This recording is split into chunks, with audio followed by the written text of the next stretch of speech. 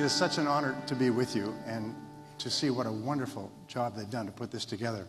And I've been thinking for hours, what would I say in the 7 minutes that they've given me, and then the floor drops out from underneath me and I disappear.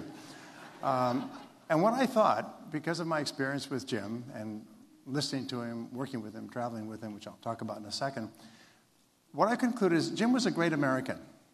And for me, that's one of the best accolades you can give a person. He was a great American. And he was a great American because he taught the American dream. You know, and there's no country in the world that has the word dream after it. There's no Russian dream or Chinese dream or Japanese dream. No, there's...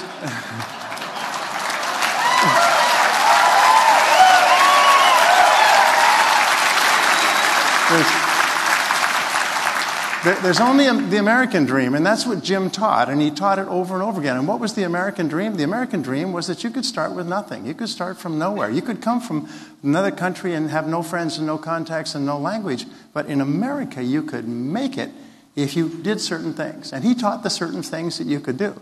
And anybody who heard Jim Rohn for the first time, and we know that, a light goes on in your mind. You say, oh my God, and you have this experience, I can do it. I could do that. I could do that. And what did he say? It wasn't very complicated, but we went back and listened to it over and over again. He said, set some goals.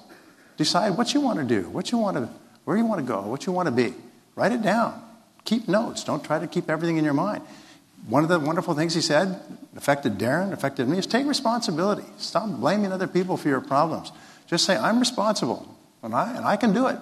And then he said, learn. Learn everything you can. And that's what Tony and I and everybody in this business have said over and over again. You can learn anything you need to learn if you take action. You can learn anything you need to learn to achieve any goal that you could set for yourself. And that's the most wonderful thing because it is so empowering.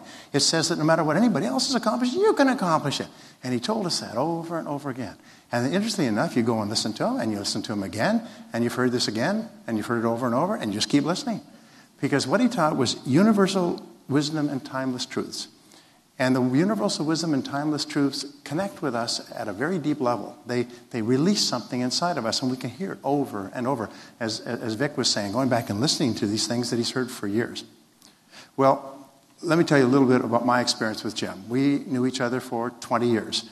I began speaking and became successful, and then I had the great honor of speaking on the same stage with Jim, and we would split the day. I would speak in the morning or the afternoon, he would speak in the afternoon or the morning. And we would travel and go from city to city, so I would be watching him and he would be watching me, I assume. And we would have breakfast together and lunch together, and we'd go out for dinner together, and we would chat together. And I found out something very interesting about Jim. Jim is what is called an introvert-extrovert. And I say is because he's still up there. He was an introvert-extrovert in that when he was speaking, he was an extrovert. He spoke, and he spoke not in a flashy way or anything else. But when he was not speaking, he was very quiet. He was what they call self-contained. He was kind of thoughtful, and he was always practicing what he preached. He always wanted to learn. He was like a learning machine, like a sponge. And I remember the first time we flew together, and we got on the plane. We'd been chatting before we boarded the plane. And we got onto the plane, and we're chatting. And as we came to our seats, he looked at me, and he had this almost scared look. You know, like, oh my God, is this guy going to talk to me for the whole flight? And I smiled at him, and I took out something to read, and I just remember, it was this great relief. He never said a word. He took out his material, and he began to read. And we just sat there on the flight, flying across the country, him sitting there reading, me sitting there reading, not saying a word. Because he just was always reading. I always remembered and respected that. Well, you look at Jim, and you say, what does Jim stand for? And many things, but one thing that I never forgot is Jim taught something that you're all familiar with. He said, it's not what you get in life, but what you become. And he said, the most important thing about fulfilling the American dream, becoming a millionaire, achieving all your financial goals, is not the money itself, but the person that you have to become in order to be worthy of earning that kind of money. He said, the interesting thing is if you become that kind of a person and you lose it, you can make it back again because you're the person who knows how to make it. And so the most important thing in life is character. It's not things. And Jim taught another thing, which you sometimes only realized what he was teaching much later, he taught another thing, and he said on the screen there, he said, there is no joy in things. He didn't say it this way, is that there's no joy in things or money. You buy a Rolls Royce, it gives you no joy. If you have piles of money, briefcases full, it gives you no joy. There's no emotion, there's no connection there. He said the only connection comes from the people that you love, enjoy, care about, the relationships that you have, the people that care about you. That's where all the joy in life comes from. And it's unfortunate. Many people become so preoccupied with getting things, they don't realize they get the things and there's no joy in them. And so what Jim said is the most important things in life is, with all thy getting, get character. And I think that the development of character is the most important goal that we have for ourselves. And I was reading the Wall Street Journal this morning, and there was a letter written by a man who died at the age of 87, and he wrote it at the age of 17. It was his goals for his life, and I thought about Jim today.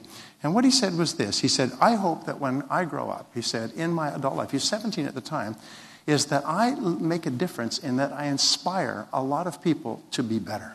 That I inspire them to be more than they are. That if I leave this earth, that's what I leave, is people will be better because I was on this earth. And when I think of Jim Rohn, I think of a man who inspired us and continues to inspire us in every word we listen to and every voice we hear and every picture we see. He inspires us to be more than we would ever have been in the absence of that inspiration. And I think that is a wonderful thing. And I will never stop appreciating you for that and thanking you for that, because he's inspired us to inspire other people to believe that they can do it and they can get their piece of the American dream as well. So the message that you can do it, that you have the capabilities within you, is something we need to live up to every single day.